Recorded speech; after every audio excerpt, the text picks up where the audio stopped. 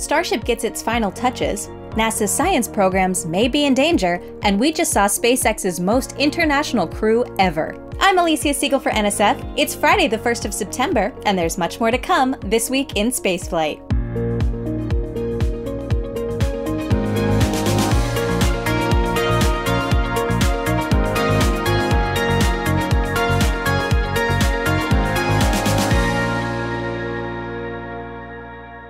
NASA is getting ready to recover the samples from the OSIRIS-REx mission to asteroid Bennu. This week, teams conducted a dress rehearsal of the operation in the Utah desert in preparation for the return capsule to arrive on September 24th. On August 29th, they tested the approach and recovery of the capsule with a mock-up. This is important ahead of handling the post-recovery operations of the capsule and its samples on board. This rehearsal included checking for hazards such as corrosive materials, unexploded ordnance, and other potentially hazardous substances. This was then followed with packaging and transport rehearsals to prepare for the real deal. On the following day, August 30th, the teams tested the parachute system by dropping the mock-up from a helicopter at an altitude of 2 kilometers. This will be the final phase of the return of the capsule, and this test helped the teams exercise the tracking and search capabilities that they have. During a press conference shortly after these tests, NASA officials confirmed that they were ready for the return and overviewed the preparation process prior to landing.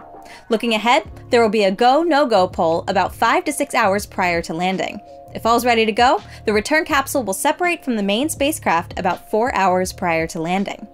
If conditions are not suitable for this, the spacecraft is capable of aborting the release of the capsule and maneuvering into a trajectory that will bring it back to Earth 2 years from now. So you can really see these folks don't leave anything to chance. Once the capsule is separated, the main spacecraft will perform an evasive burn 20 minutes later and will then fly by the Earth at an altitude of 800 kilometers. It'll then prepare for its extended mission, which will include a flyby of asteroid Apophis in 2029. The re-entry capsule will start its entry through the atmosphere about 13 minutes prior to landing at an altitude of 130 kilometers and at a speed of about 12 kilometers per second. Within just 3 minutes, that speed will have gone down to just under 300 meters per second, which is less than the speed of sound. Hopefully, if all goes well, in less than 4 weeks, scientists will get their hands on fresh samples of an asteroid that may help us to better understand the origins of the solar system. While that bit of NASA science will hopefully be arriving soon, there are some others that will have to wait just a bit longer. NASA announced this week that it is delaying its next New Frontiers competition. New Frontiers missions are NASA science missions generally focused on furthering our understanding of the solar system. This is in contrast to flagship-class missions, which are one-of-a-kind missions with large budgets, or lower-cost, more goal-oriented Discovery-class missions. The first of this class of missions was New Horizons, which was followed by Juno and later by OSIRIS-REx, which was mentioned in the last segment. The next New Frontiers mission, selected back in 2019, is set to launch a robotic helicopter to Saturn's moon Titan. However, in recent years, the science division at NASA has been suffering budget issues, which includes the delay of that Titan mission's launch from 2026 to now no earlier than 2027. These budget cuts have also delayed the start of the competition for the next New Frontiers mission, which was set to start this fall and now won't be until 2026. That's a 3-year delay for those counting at home. Now, as you can imagine, this is not an easy decision to make, and it adds to NASA's long list of recent science budget troubles.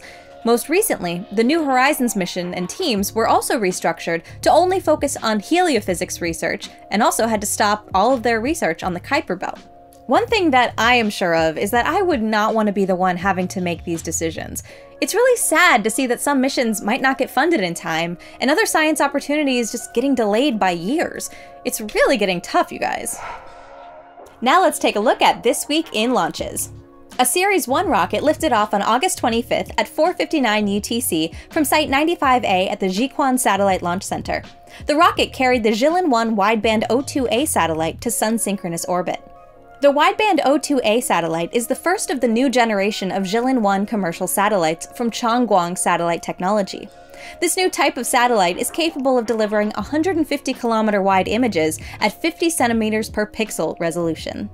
This Falcon 9 lifted off on August 27th at 1:05 UTC from Space Launch Complex 40 in Florida. It carried the latest batch of 22 Starlink V2 mini-satellites into low Earth orbit. The first stage, B-1080, was flying for a third time and successfully landed on SpaceX's drone ship Just Read the Instructions. This mission marked the 5,000th Starlink satellite that SpaceX has launched so far. A Changzheng 2D rocket took off on August 31st at 7:36 UTC from Launch Complex 3 at the Xichang Satellite Launch Center in China. The mission was carrying 3 Yaogan 39 satellites into low Earth orbit. These satellites are the first set of the Yaogan 39 class of military reconnaissance satellites. These are aimed at electronic signals intelligence gathering from orbit. Another Falcon 9 lifted off on September 1st at 2:21 UTC from Space Launch Complex 40 in Florida. The mission was carrying another batch of 22 Starlink V2 mini satellites to low Earth orbit. The first stage, B-1077, was flying for a 7th time, and it successfully landed on SpaceX's drone ship, a shortfall of Gravitas. With this mission, SpaceX has now launched a total of 5,027 Starlink satellites, of which 4,683 remain in orbit and 3,936 are in operational orbit. This week, we also had the launch of SpaceX's 7th crew rotation mission to the International Space Station. Liftoff of Falcon 9 with Crew Dragon Endurance took place on August 26th at 7:27 UTC from Launch Complex 39A at the Kennedy Space Center. The booster, B-1081, was a new booster, and it returned back to land at SpaceX's Landing Zone 1 at Cape Canaveral. The crew of Endurance consisted of Commander Jasmine Mogbelli from NASA, pilot Andreas Mogensen from ESA, mission specialist Satoshi Furukawa from JAXA, and mission specialist Konstantin Borisov from Roscosmos. This is the first time that all 4 crew members of Dragon were from 4 different agencies and countries, which is really cool.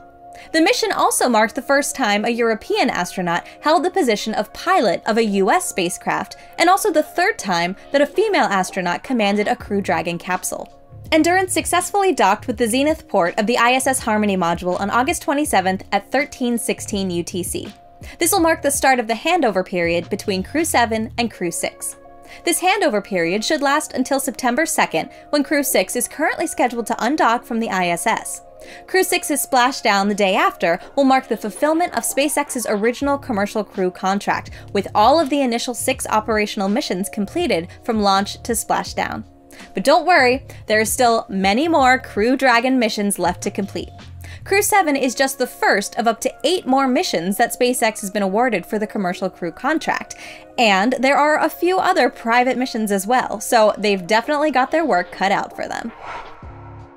SpaceX is in the final stretch to ready its Starship rocket for the next launch. Last week, Super Heavy Booster 9 completed a static fire test of all 33 Raptor engines.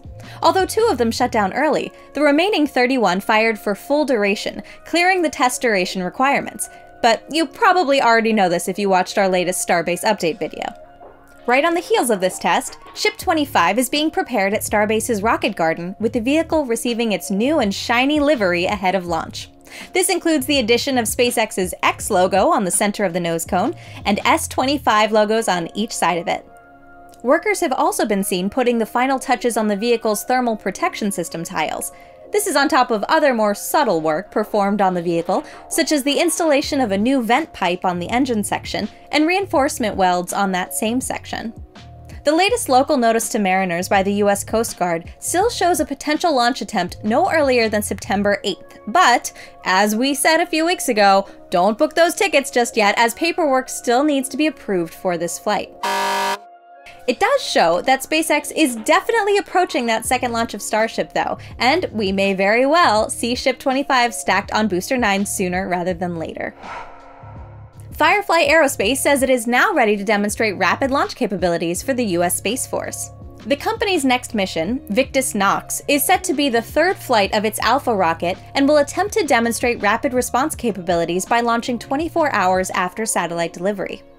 Millennium Space Systems, the manufacturer of the payloads for this rapid launch demonstrator, also has the task of fueling and integrating the spacecraft on the rocket's payload adapter in less than 60 hours. Both Millennium and Firefly are currently in what is called a hot standby phase, where each is awaiting the call from the US Space Force to launch the mission. This is part of the Space Force's effort to develop the capability to rapidly respond to on-orbit needs from a national security standpoint.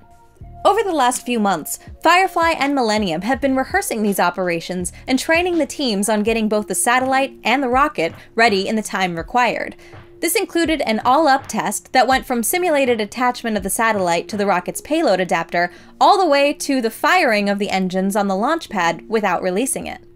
This is a really hard task, and many other companies have tried it before without success. So hopefully this time around, it works for good. Now let's take a quick glimpse at some other stories across space. With Chandrayaan 3's lunar module successfully on the moon, its science activities have now begun. One of the first science results coming out of it was done with the CHAST instrument. This stands for Chandra's Surface Thermophysical Experiment. This is in essence a small drill that pokes into the ground and takes temperature measurements at different depths. CHAST has found that the temperature under the surface can drop from about 50 down to -10 degrees Celsius within the span of just 8 centimeters. This just shows the incredible insulation properties of the lunar regolith that could mean that we may not have to dig very deep to find ice on the south polar regions of the moon. While this is just one of the many science experiments being performed by the lunar module, the Pragyan rover has been driving around demonstrating autonomous navigation as well as surveys of the lander post-landing. It's really awesome to see so many great results from this mission, and you can bet we'll be covering it a lot more once it wraps up in just a few days from now. NASA's Lunar Reconnaissance Orbiter, or LRO, has found what is likely to be the crash site of the Russian Luna 25 lander. If you remember from last week, the lander fired its main engine for longer than expected while maneuvering to a lower orbit, which led to its crash on the lunar surface. Predictions shortly after showed the spacecraft should have crashed on the inner rim of the Ponticoulon G crater. And this is precisely where NASA's LRO has found a new crater, so it definitely looks like they found the final resting place of Luna 25. ESA has delayed the latest hot fire test of the agency's Ariane 6 rocket. This test, which was planned to occur on August 29th, has had to be postponed to September 5th due to a, quote, technical issue affecting the control bench governing the critical fluidic operations. With this delay, we'll have to wait and see whether the agency is still on track to perform the second, much longer hot firing test of Ariane 6 in late September as scheduled. ULA CEO Tory Bruno has announced this week that the Centaur V upper stage for Vulcan's first flight is now undergoing proof testing after finishing fabrication. This upper stage had to be completely remanufactured from the start, with added reinforcements in light of the investigation into a test stand anomaly that occurred back in March. You probably know the whole story if you watched the previous episodes of This Week in Spaceflight. At the same time, NASA has said this first flight of Vulcan is now planned to occur no earlier than the middle of December. That looks really close to the end of the year, so don't be surprised if this eventually slips into 2024. And now let's go over next week in spaceflight. A PSLV XL is set to lift off on September 2nd at 6:20 UTC from the Satish Dhawan Space Center. It'll be carrying the Aditya L1 Solar Observatory to the Sun-Earth Lagrange Point 1. Next week will be the return of the Crew 6 mission back to Earth. Crew Dragon Endeavour is currently planned to undock from the ISS on September 2nd at 14:05 UTC. Splashdown off the coast of Florida is scheduled to occur on September 3rd at 4:58 UTC, but as you probably know by now, weather hasn't been great near Florida lately, so those dates are all subject to change. A Falcon 9 rocket is set to lift off next week, carrying another batch of Starlink V2 mini satellites.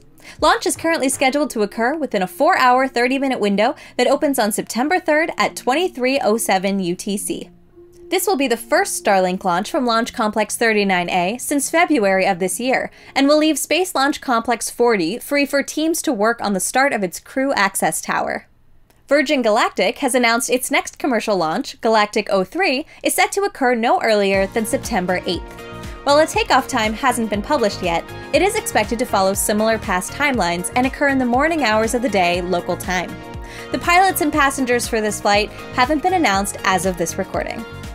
And that's your weekly update of spaceflight news. We'll see you all again next week to recap This Week in Spaceflight.